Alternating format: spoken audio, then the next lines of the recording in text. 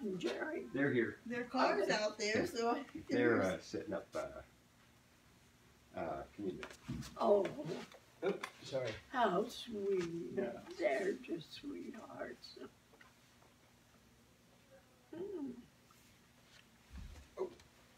Oh my. Uh-oh. Oh my. Uh-oh. It does the hip. Yeah. You know Yeah, what they say. He Once on the... just reminds me of my husband. That's just the stuff my husband does. He climbs up still on the roof. I said, don't you ever learn? No. Telling him he's too old to do that, but he doesn't think he is, I guess. Yeah, yeah. Good morning. I was checking up on you. Oh, me or her? Both of you. Both of you. I said, where's Twyla and Jerry? He said, they're here. He had to do Yeah, I saw their Yeah. files. So I That's had what to they watch were him. here. Morning. How are Better. you? She Good. How are made a you? doctor's Good, appointment, so at thanks. least she's making some progress. Oh, but that'll get her out. Yeah, at least she's trying to get some help, which I didn't think she would. I don't know what her problem is, but at I'll least get she's you going in to the church. doctor. So Okay. she Nice to told sit me down. that she had a doctor's appointment, so Oh, too much walking up and down. I was the surprised stairs. she would yeah. go. Well, we went to the basement to get the Ray, Yeah. I don't know how he's doing yet. He's I guess still on there's that no one medication, here. so I don't know. I'll take the seat beside her. Will you? We saved this one for Save that for me. we did. Oh, I like Good the morning. colors. Good Oh, that's pretty. Did you make this? No. No? It's pretty. Marilyn, that's very pretty.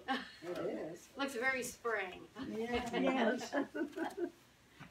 She She's wasn't wishing sure that which. snow away. Yeah, you She looks like an Easter I said, egg. you're She wishing the does. snow Right. away. She said, we might get some more snow. I said, I'm tired of snow. They said tomorrow night. Yeah, Snow tomorrow. that's what they say. I hope it's up Yeah, I in the hope it snow is too. area. I'm thinking by the time we leave church today, we won't need our coat. Yeah, I'm hoping not. That's March. Yeah. One day and the next day. And I think next week they saw we'll need a winter coat. Yeah, Yeah. down in the 30s Well, I always again. figure anything that happens in March won't last long. There you Yeah, go. that's true.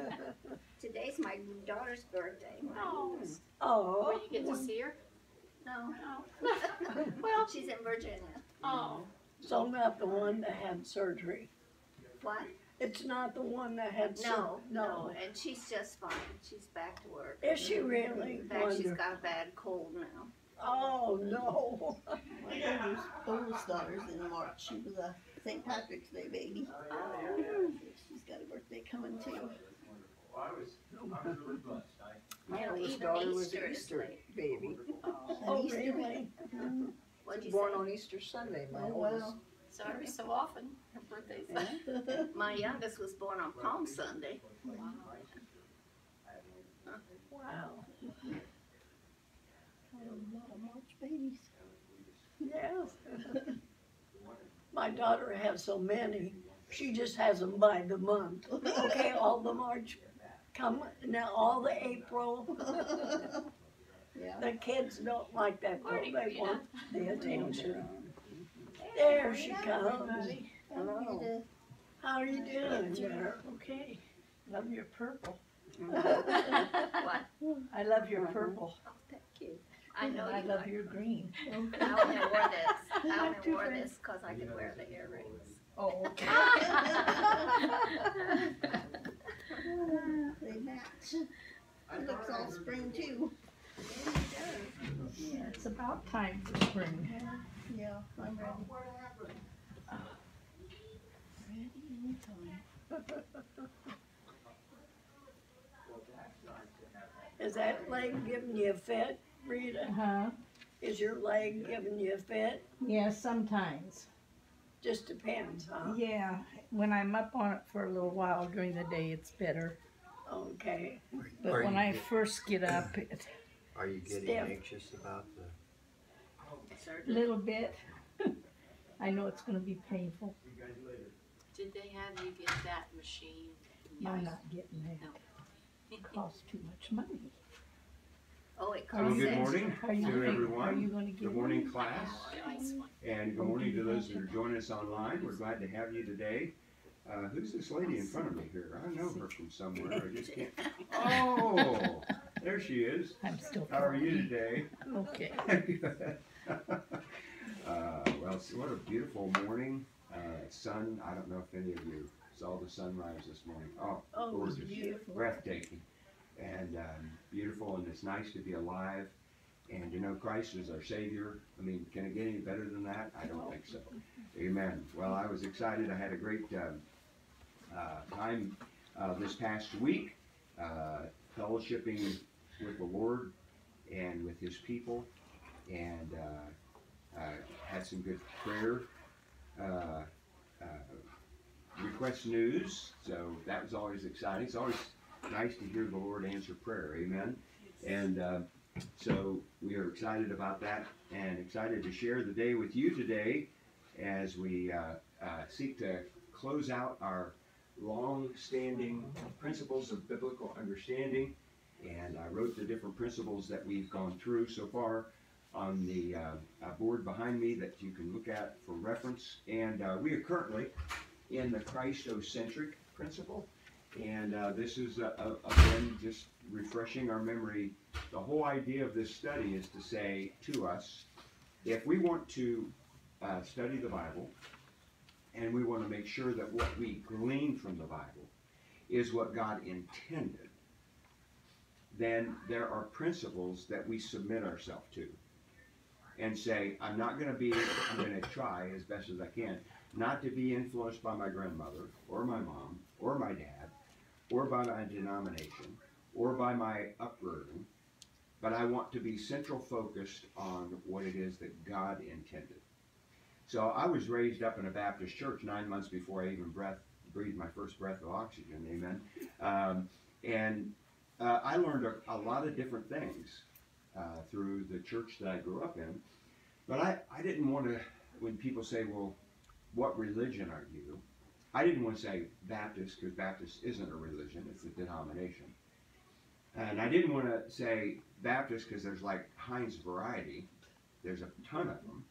So still someone doesn't know what you believe, and they probably wouldn't. So I've always wanted to say to people when they say, what religion are you? I say, well, I'm not religious. And then I define it. Religion is man trying to earn God's favor. And I am not trying to earn God's favor because I could never do it. So I'm not religious. And you can see them, they'll go, like this, you know, they're like, they don't know what to say. And they'll say, well, what are you? And I'll say, I'm a Bible believer. I believe the Bible. And they go, oh, like that's some sort of cult or something, you know. But it opens the door. They'll say, well, what do you believe? And then I'll say, I believe that Jesus Christ is the way, the truth, and the life. There's no other way to heaven through Him. He's the one that provided access for me to get to heaven, and I get to heaven through His merits and His works, not my own. What kind of works? Well, He died on the cross, and He offered Himself a substitute for me, so that I don't have to do that. And so all this is, it's a combination of all these things with an intent. Well, good morning. With an intent to specifically pigeonhole you to answer a question to their understanding, and I don't want to do that. So when someone comes up to me and they go, what religion are you? I say, I'm not religious. And after they start disbelief, I say, I define it. Religion is about someone trying to earn their way into God's favor. And I can't do that. And then they'll come back and they'll say, well, what are you? And I'll say, I am a Bible believer. And then they say, well, what's that belief? And then I'm able to tell them, not I'm Baptist or I'm Pentecostal or I'm Church of Christ or I'm all these things that confuse everybody. All right? And so rather than identify myself by some denominational name or some tag that someone wants to be able to say, oh, that's what you are, okay, I say I'm a Bible believer. Well, then that takes us to another level, not to the person that I'm talking to, but to our own minds. What is a Bible believer? Okay, and a Bible believer is someone that believes what the Bible says, as opposed to what standard teaching from someone else might mean. All right? So like I said, I grew up in a Baptist church. I was born, before I was born, I was in a Baptist church. And that's pretty much all that I have had in my background is Baptist. But I realize that there are a slew of different Baptists. And so I don't want to identify as, oh, I'm this kind, because they would think that you believe what they believe. I always want people to know that I believe the Bible. That's the only thing. There isn't anything outside of that to believe but the Bible. You say, okay, well, how do you know what you believe the Bible to say to be what the Bible actually says? And that's the reason we've had this long, over 2-year course on principles of biblical understanding. And in that, we've gone down through these principles, and we say, all right, as a Bible believer, I submit myself to these principles. I don't go off willy-nilly. I don't come up with some thing that I really think is great and grand, and or someone that I heard that started talking about this, and I thought, man, that's a great idea. I think that'll be my idea too. Okay, all these things happen, you know. And so all I do is I say, okay, here's the principles when I study the Bible to ascertain what God's intent was. Because the intent of the author is what we really want, not the intent of those who read the author. Do you hear me, what I said? I don't want to hear what someone thought that person meant. I want to know what that person meant. What was the intent of the author? And in order to get the intent of the author, I use these principles. Now, there are probably a few more principles, because we talked there's maybe 20 or 21 principles, and but some of them tend to overlap and kind of squish together. So, but these are bold, definite principles. And when I read the Bible and I want to ascertain what it is that God wants me to understand, the intentional intent of the author. Now, I'm not talking about Paul or Peter or Matthew or John. All Scripture is given by inspiration of God. He's the author. All right. So I want to know what the intent of the author is, and in doing that, I run it through this here. And just briefly stated, ethnic, there are 3 groups of people mentioned in the Bible: Jews, Gentiles, and Church of God. Those are the only 3. If you are not Gentile, you're Jew. If you're not Jew, you're Gentile. And the only way you can either be not a Jew or a Gentile, the only way you get out of those 2 things is to become a Christian, and then you're neither Jew nor Gentile, you're church. Those are the only 3 ethnic groups in the Bible. And when we write a letter saying, to so-and-so, we write what we want to get across, and then we sign our name at the bottom, right? So, Jerry, you wouldn't pick up a letter that was sent to my house and go down through there and read that and say, I can't believe that they don't like my blonde hair.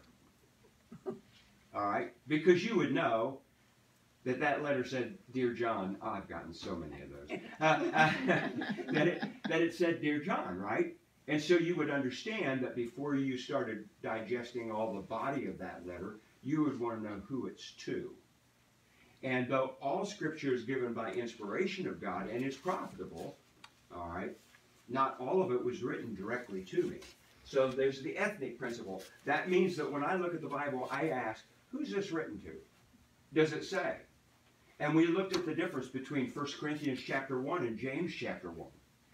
James chapter 1, verse 1 says, to the 12 tribes scattered abroad, greeting. And in 1 Corinthians chapter 1, it says, to the saints of God in Corinth. So that there's a to who it's written to everywhere. So we have the ethnic principle. And then the context principle. If you want to believe that your church is the church, then you go into Matthew, where Jesus is talking to Peter, and you just pull that one verse out that says, upon this rock I'll build my church, and the gates of hell shall not prevail against it. And all of a sudden you can start a whole belief system that your church is the only church based on one verse pulled completely out of Scripture, out of context. And that's what a lot of false beliefs are based on, scriptures that are taken out of context. If I wanted to say that the only way you can get to heaven and be a part of the true church is to be baptized, I would reach over there in Acts chapter 2, verse 38. I'd pull that verse clear out of the context, and I would say just what Acts 2, verse 38 says. All right? Is to repent and be baptized, every one of you, in the name of Jesus for the remission of sins, and you shall receive the gift of the Holy Ghost.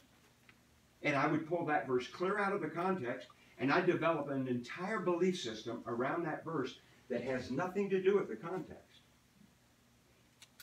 So if you look at Acts chapter 2 on your own, and you consider these two together, when you read down through Acts chapter 2, there is not one mention anywhere of church or unsaved people. It is emphatic throughout the whole chapter. Ye men of Israel, ye Jews, all the way down. When we look at the ethnic principle, it's a passage written to Jewish people. So again, combining these two helps us to see, first of all, who's it written to? Secondly, what's the context say? Don't just pull something out, 2 words out of the middle of a verse and say, last I found it, You want to look at how it's written and pick all the verses before, all the verses afterwards, all the books before, all the books and chapters afterwards, the context of where it's set. And then the application. There are these wonderful, beautiful applications. And the difference between an application and a type is the Bible calls itself a type, but the principles are the same. It's a picture of something yet to happen. So the Lord Jesus used these applications and pictures all the time. We call them what? Parables. All right. If you can understand this, then you can understand this spiritual principle. And so he said a sower went to sow seed in the ground. And the disciples said, okay, tell us what that means. He said the sower is the Word of God. Okay? So you see all these pictures that are through the Bible. We want to take in consideration these. So I might not understand Numbers chapter 24 when I read through there where the serpents were biting all the nation of Israel. Moses said, okay, God, what am I supposed to do? Everybody's dying. And he said, go get a pole, fashion the serpent, the sin, the destroyer, fashion it on the pole, and lift the pole high in the air, and then tell all the nation of Israel when they get bit by that deadly serpent to look to the pole, and they'll live. I might not understand that except for when I get to the New Testament and Jesus said, as Moses lifted up the serpent in the wilderness, even so shall the Son of Man be lifted up. Now all of a sudden, not only do I see that this is a picture of this, but I can start making some, okay, well, why didn't he put a giraffe on the top of that pole? Why didn't he put a fox? Why didn't he put, Siri wants to answer us. Why didn't he tell to put a tree on top of that? All right, because Jesus became sin for us who knew no sin, and the serpent on the pole became that which was biting the people. So these pictures, these similarities become so wonderful. And did they have to climb up the pole and touch the snake? Did they have to come over and bow down 100 times in front of the pole? What did the Bible say they had to do to get look and live? Okay, so there's so many wonderful things when we start examining the types or the applications in the Bible that give us understanding of what the intent of the author, God, intended. And then we have this discrimination principle, which is the opposite of our woke world today. We think of discrimination, you immediately think of racism, but that's not what this is. Is there are differences, and discriminating means don't make everything the same. Look at what is different and identify what is different and what are the same. All right? And so discrimination says just because the word kingdom is in the Bible doesn't mean that every kingdom is the same kingdom. So there are differences. So you have the kingdom of heaven and you have the kingdom of God. And because they both have kingdom in front of it, people make the false assumption that they're one and the same. But discrimination says, better look at that thing out. Luke 17 verse 21 or 20, Luke 21 verse 17, I don't know, it's one of the two. It says, when they were demanded of the Pharisees what the kingdom of God, Jesus is the one that answered, you don't say lo here or lo there, for behold, the kingdom of God is within you. So kingdom of God is a spiritual kingdom within the saved person. The kingdom of heaven is a literal, visible. Because right after Jesus rose from the dead, right after he committed these great joys and miracles of dying, giving his life, and raising from the dead, the Jews asked him in Acts chapter 1 verse 6, will you at this time restore again the kingdom to Israel? They weren't interested in the spiritual kingdom. They wanted a prophet like unto Moses that was going to bring them a literal kingdom. And so knowing the differences between, that the Bible makes that are differences are very, very important. And we need to understand those differences. And in studying those differences, we will learn more about the intent of the author. And then the numeric, that was kind of fun. I don't know if you remember that, but numerics, it's amazing how God put this Bible together, not just the translation that we have, but the Bible itself, that numbers throughout the Bible have significance. And so when you think of 1, or you think of 3, or you think of 7, or you think of 5, or you think of 12, or you think of 10, I know I'm counting backwards, but when you think of those numbers, they all have significance. All right, number 1 is, that's singular. There's no one but one, God. Okay. When you think of 3, it's one God with 3 different personages, 3 different works, 3 different manifestations. God the Father, God the Son, God the Holy Spirit.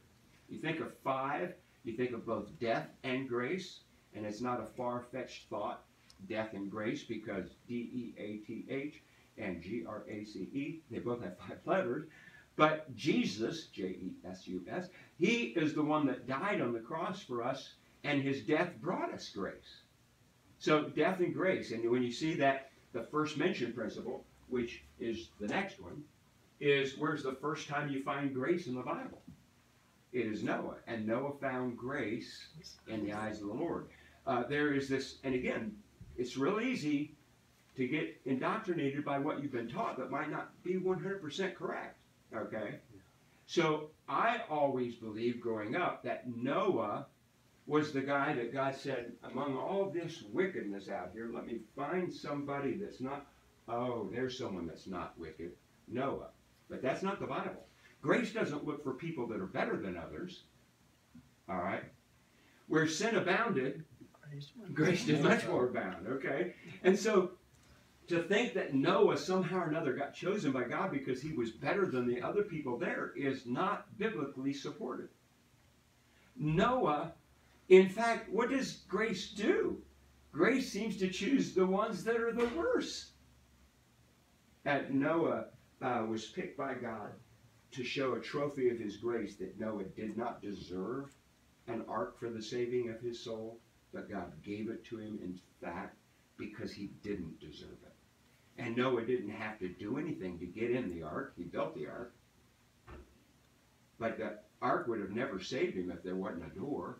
Jesus said, I am the door.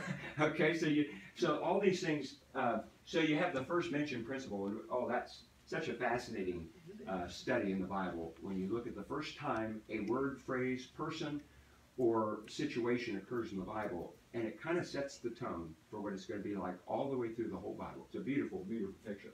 And then we talked about the progressive mention principle, which takes the first mention principle and goes through the Bible exhaustively to see if the supposition that you made at the first mention principle is true. Again, this is not, the whole idea is this is a layer upon layer of making sure that we apply these principles so that we do not get left or right of center. Center being God's will. And then the full mention principle is after we find the first mention principle in the Bible, we follow it all the way through the Bible to make sure that it is what we assumed to be correct. Then we say, is there any place in the Bible that takes all of that and mentions it in one place? And so we talked about resurrection or the concept of resurrection, where does it begin? And we found of all places it's not with the word resurrection, but with the event. And that was way back in Genesis chapter 1 when God said, I want the dry land to bring forth. There was resurrection. And then we made a summary statement based upon that and based upon the scripture that was before us. And then we ran all the way through the Bible on that subject matter and found out that the Bible confirmed what we made as the summary statement and added some things to it as we moved along because we got more information. And then lo and behold, we went to 1 Corinthians chapter 15. We found every one of those principles, including the seed and the ground, all mentioned in one place in the Bible. So again, this is this check and balance system to make sure that what we're coming up with is not just our traditions, not just our moms, grandmas, and people that we fell in love with growing up, but that it isn't indeed what God intended. And so we have the full mention. And then the last one that we are considering and we look at is the Christocentric principle. And this is an exciting principle where to understand the Bible, look for Jesus. All right? To understand the Bible, look for Jesus. The centrality of our study of God's Word is with this lens of always trying to see Jesus. If you can try to find Jesus, all of a sudden it's amazing. He's everywhere. In the Old Testament and the New Testament.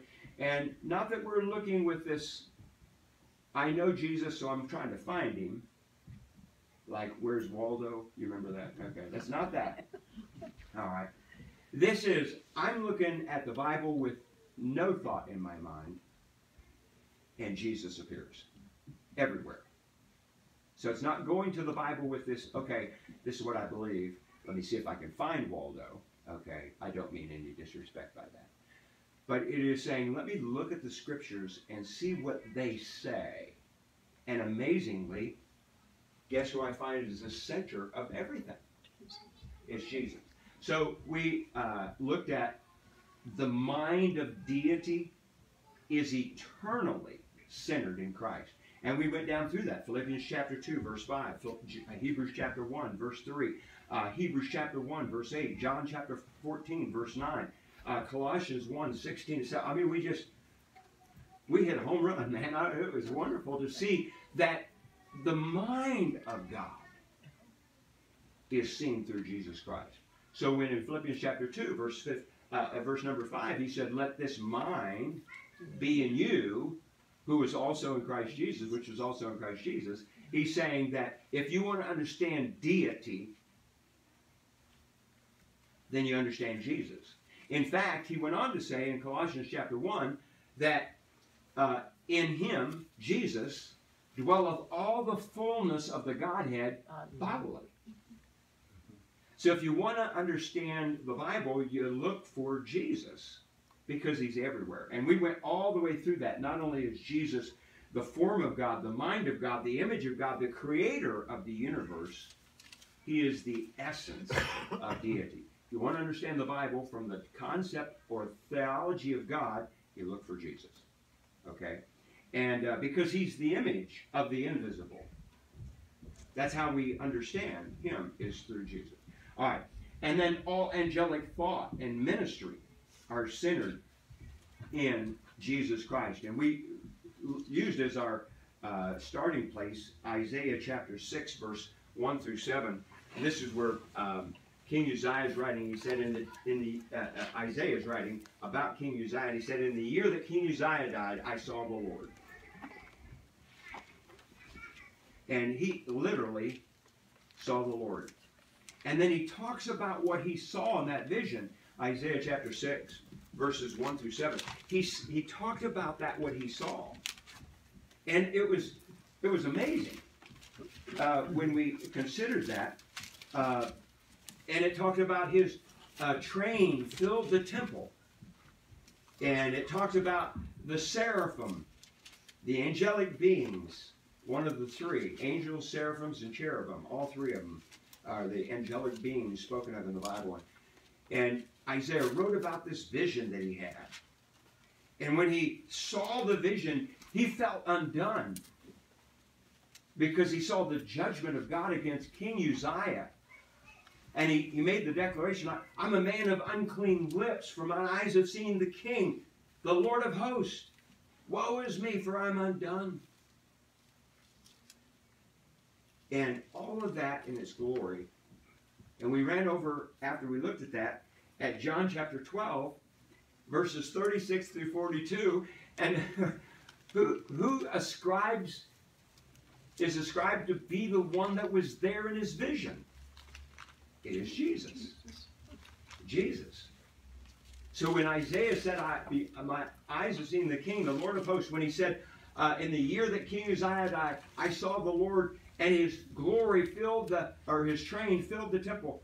Who was he seeing? It was Jesus, according to John chapter 12, verse 36 through 42. And so the glory the seraphim saw was Jesus. And then we looked all the way through Revelation. It's just repeatedly we see that Jesus Christ is the image of the glory of God. All right? And it just affirms all that we said. So all angelic thought, all angelic message was centered on Jesus Christ. In fact, one that we are really familiar with is with Mary. And first to her husband and then to Mary, Gabriel shows himself. And he says, thou art highly favored among women, and the holy thing shall overshadow thee, and you're going to give birth to a baby, and you shall call his name. And what specific name? God. Jesus. All right. So when you look at that, you think, so all angelic thought and messages are centered on Jesus Christ. Even though we look in the Old Testament, a lot of times we say, oh, this is talking about God. Well, I mean, yes, but who is God? Jesus is God. And again, the visible image of God is always Jesus. All right? And so all angelic announcements, all angelic messages, all angelic thought is subject to and spoken of is Jesus. The angels are subject to Jesus in 1 Peter 3:22. When Jesus returns the second time, angels will accompany him, Matthew 25. Remember, when Jesus was tempted in the wilderness, who was it that came and sustained him afterwards? It was angels. That all angelic thought and ministry is centered on the person of Jesus Christ. Angels worship Jesus in Hebrews chapter 1 and verse 6. And so angels are either preparing God's people to accept his kingdom or announce his birth. They are all about Jesus. And then we looked at all satanic hatred and subtlety are centered at Christ. All of the hatred of Satan, all of his lying and deception is all centered on Jesus Christ. His only interest in you and me is because we have Jesus in us. All right, what did Jesus say to Peter? Satan hath desired to sift you as wheat, but I prayed for you. Why did he do that? Why did he want to sift him as wheat? Because of Peter? Well, he didn't try to sift him as wheat before he came to be a disciple. It was only afterwards. So it's not us that he is after. It is after the one who is in us. All right? And so all satanic hatred and subtlety are centered at Christ. Isaiah 14, verses 13 through 14, whenever that time was that the prophet Isaiah spoke and penned those words, it was about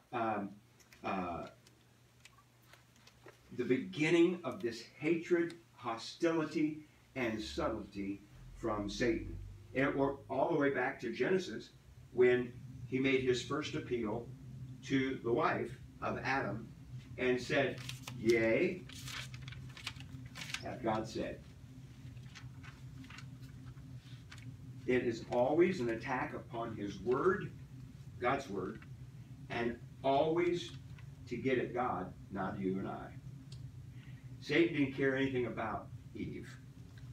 Did he come alongside and warm her hands after she was expelled from the garden?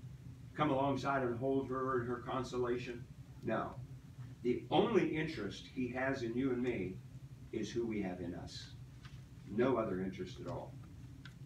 And what did Jesus tell us? The thief cometh not but for to kill, steal, and destroy. Satan. All of it centered on Jesus Christ. His subtlety began sometime in the time before Adam and Eve, when he was the anointed cherub that covered the throne and decided that he was going to exalt himself above the stars of God and be like the Most High. And whatever time period that took place, he lost that position as the anointed cherub that covers. Never find it anywhere else in the Bible. You talk about cherubim, but not the anointed cherub that covers. He was kicked out of heaven. Angels joined with him in his rebellion. And Satan then met at the apex of this great and glorious creation of humankind and said, I hate God, and I'll destroy what he created. And he chose Eve. And Eve fell in the perfect picture of the plan of God. Adam did not have to eat the fruit, and he was not deceived. He ate it because he loved Eve. God so loved the world, the second Adam, that he gave his only begotten Son. So the beautiful picture in all of even the subtlety and hatred of Satan works into the plan of God to show the eternal purpose of God, and that is to save us from our sins. So from that in Genesis chapter 3 verse 1 to Genesis chapter 3 verse 15, when the event had already occurred and the judgment of God is pronounced, one of the primary judgments of the curse of Eve eating the fruit was God said, I'm going to put enmity between thee and the serpent, between his seed, so Satan has a seed, and her seed. Women don't have seed. So that prophecy was about the prophetic virgin birth. It had to be a miracle because women don't have seed. Between his seed and her seed. And that prophecy told us that God was going to provide a seed that was going to ultimately produce a seed from a woman that was going to destroy the evil one, Satan. And so we follow this seed all the way down through the Bible, and guess what we discover every time the seed's there? Satan's there, trying to destroy the seed. God shuts up Sarah's womb in desperation finally. Even after Genesis 12, get thee away from thy family and thy kindred into a place that I'll show thee of. Abraham. Years go by, no kids, no kid. Look in the sky. All the stars are up. That's how many kids I'm going to give you. 90 years old, no children. Sarah finally decided to take things on herself. You think she did it by herself? What is interesting about Eve in the garden and Sarah, isn't that just take Hagar and have children with her? And God said, that will not be the seed. And at 99 years of age, past the time of childbearing, Sarah has a child, and his name is Isaac.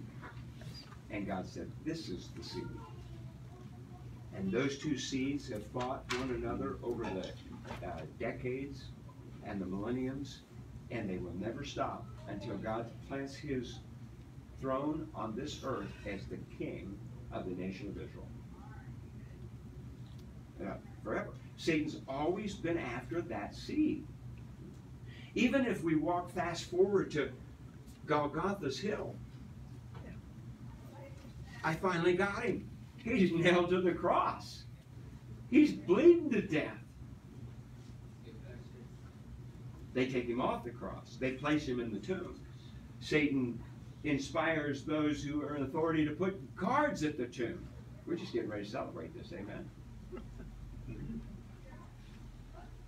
And the guards fell asleep, and the stone rolled back, and he that was dead came forth. That's always after the seed. Satan's subtlety and deceptions and his hatred is always after Jesus. And we could go on. And I said last week, or the week before,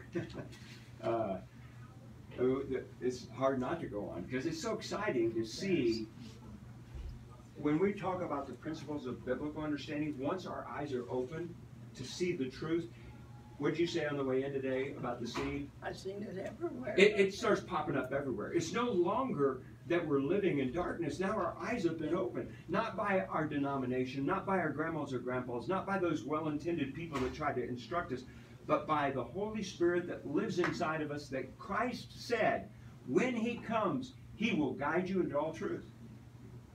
He's the instructor. He's the one that teaches us. Someone might open our eyes to it, but then all of a sudden from there, the Holy Spirit takes us, and every time we open it up, we go, oh, there it is again. Oh. And the confirmation is so exciting. What does it provoke us to do? Read more. To read more, yeah. I mean, and that is the joy of it. The joy of it is when you're provoked by the Holy Spirit to do what God intended for us to do. Then you don't need a teacher.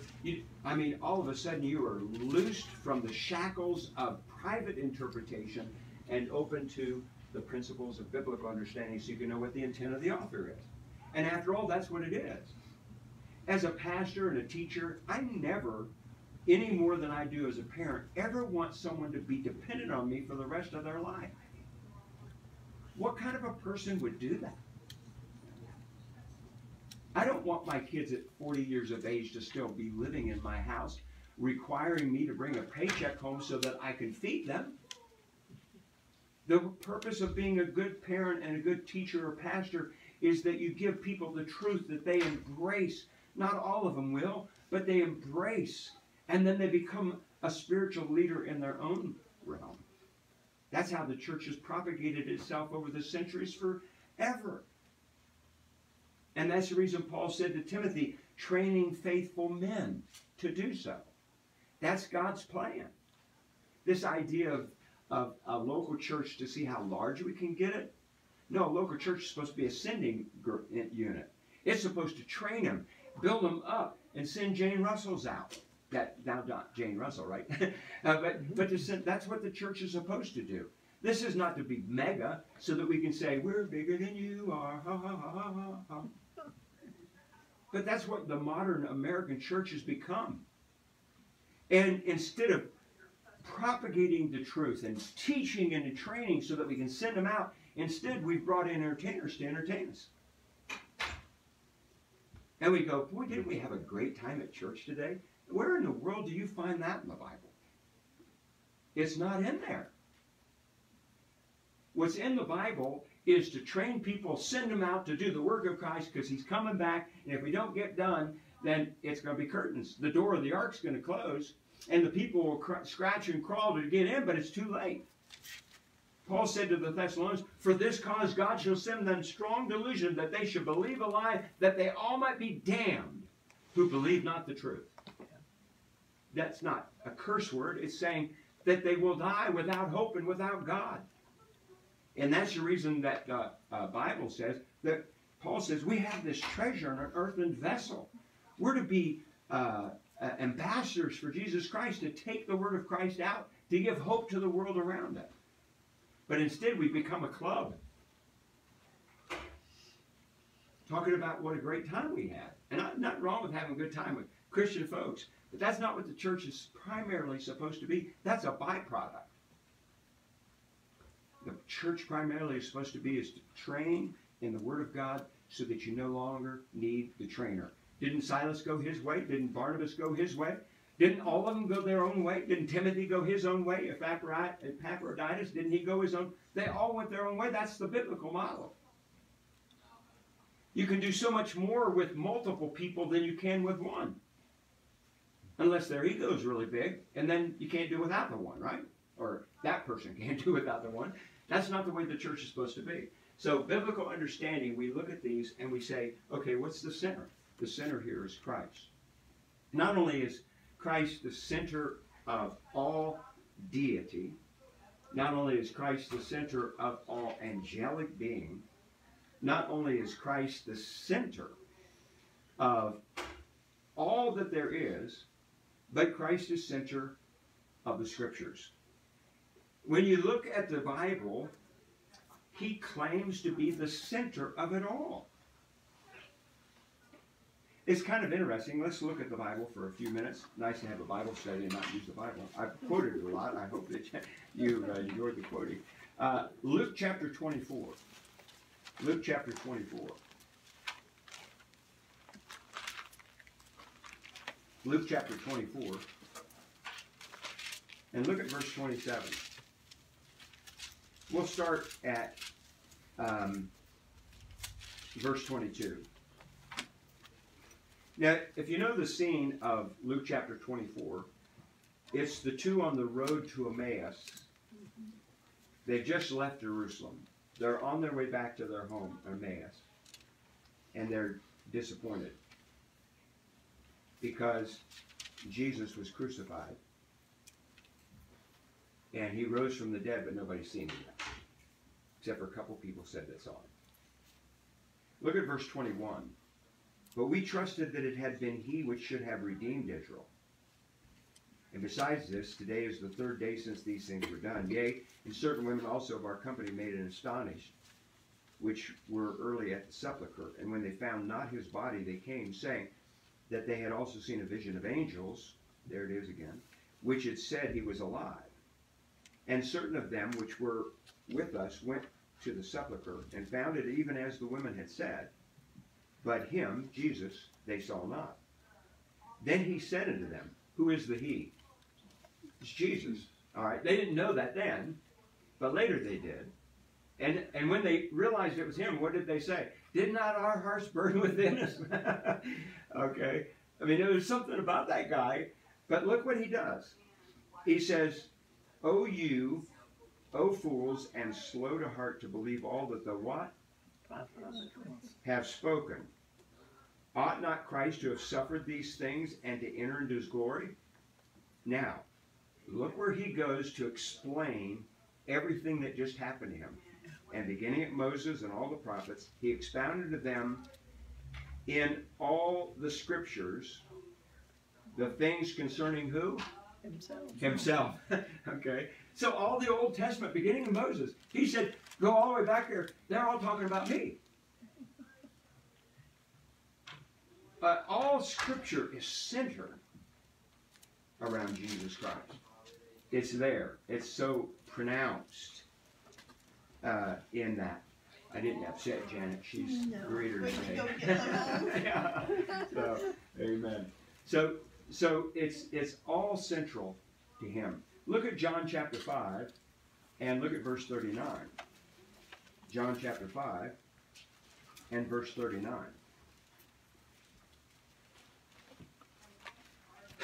Again, all the scriptures are centered on Jesus Christ. John chapter 5, verse 39. Jesus is speaking, and he says this bold statement, search the scriptures. Well, why in the world would he tell us to search the scriptures? Follow the verse. For in them you think that ye have eternal life. Now notice the next phrase.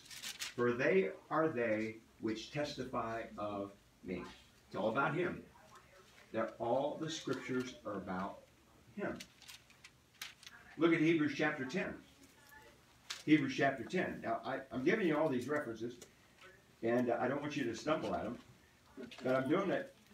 I mean, there's only one John 3:16. We believe that wholeheartedly, right? So when you see the same thing 4 or 5 times, you should believe it 4 or 5 times more heartily, right? Okay? I mean, just logic tells us that. Hebrews chapter 10, and look at verse number 7.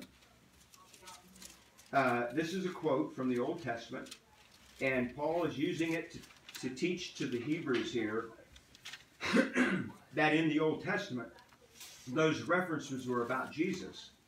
And notice what he says in verse number 7. Then said I, lo, I come in the volume of the book, what's that? Scriptures. It is written of me to do thy will, O God. Now, Who is Paul talking about? Look at verse 10. By the which will we are sanctified through the offering of the body of Jesus Christ. So he's talking about Jesus, and he says, the Old Testament, when it says, lo, I come, in the volume of the book it is written to me to do thy will, O God, it was Jesus that said that. All centered on him. Look at Matthew chapter 5. We're running out of time, so we'll have to stop, but we'll do 3 more real quick. Matthew chapter 5. Matthew chapter 5 and verse 17.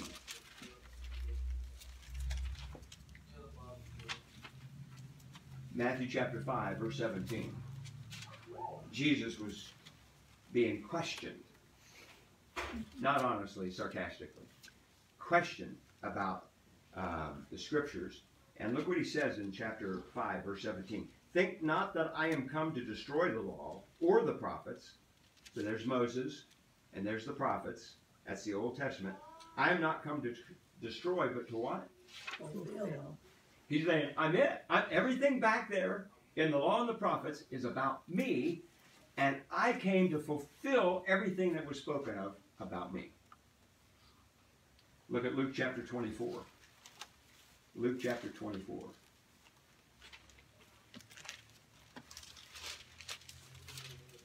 We just looked at this, but I want to do it again.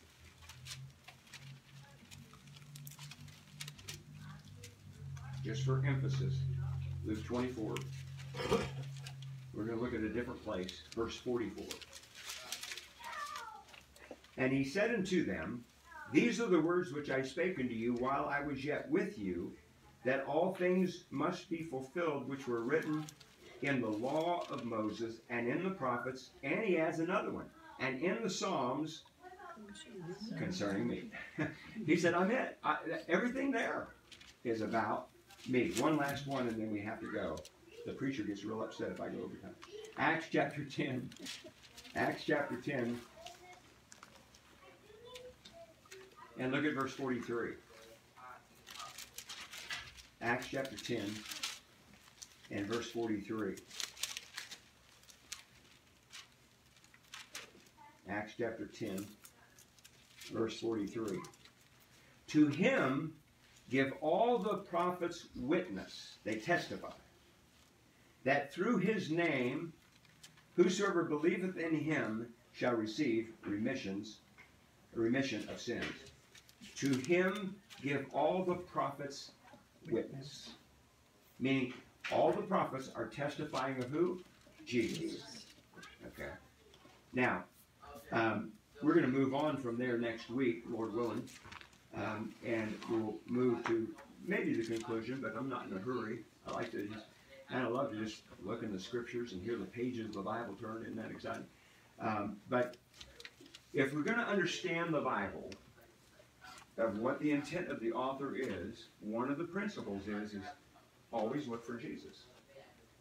Because Jesus said, all of that back there is about me. It's all about me back there. It's about my work, what I intended to do, and that's the reason he kept saying, fulfilled in me, fulfilled in me. Everything back there was prophesying about me, and I came to fulfill it. So if we're going to understand the Bible, we're going to look for Jesus, Christocentric, in our study. All right, and we'll stop there and pick it up next week. So good to have Frank and Mark with us, and George and Phyllis.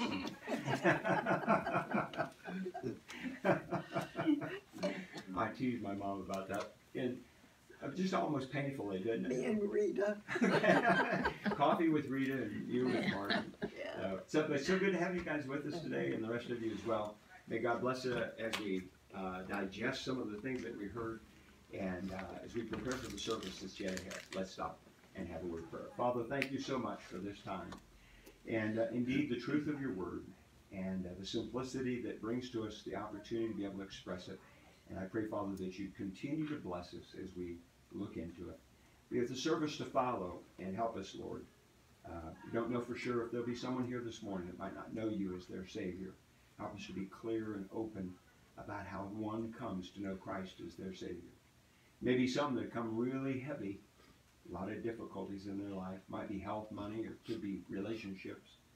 And they come with a heavy heart. God, I pray that you give us the tenderness of a nurse to come and bring a consolation that Christ is a conqueror and he can win those battles. And then I pray, Father, that you bless with those who are charged and ready. And I pray, Father, that the Word of God might come across magnificently today in a way that would inspire us and provoke us to love our God and to live for him in a way that would be better than last week. We'll give you the praise for all that you do. We pray it with our hearts and with our minds in Jesus' name. Amen. Thanks so much. God bless.